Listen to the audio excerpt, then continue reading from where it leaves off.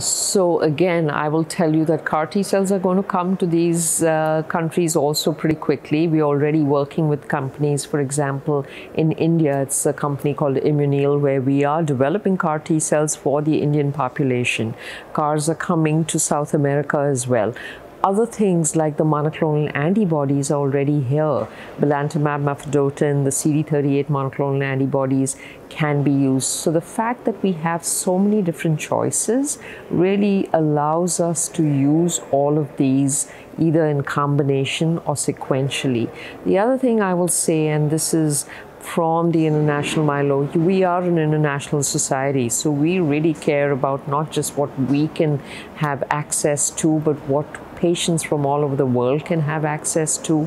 And in that effort, I will tell you, with my role in the International Myeloma Society as the chair of the educational committee with Nikhil Manchi, who's the president of the IMS, we're working very hard to try and create somewhat of a therapeutic map wherein you can then identify what's available locally, what you can access locally.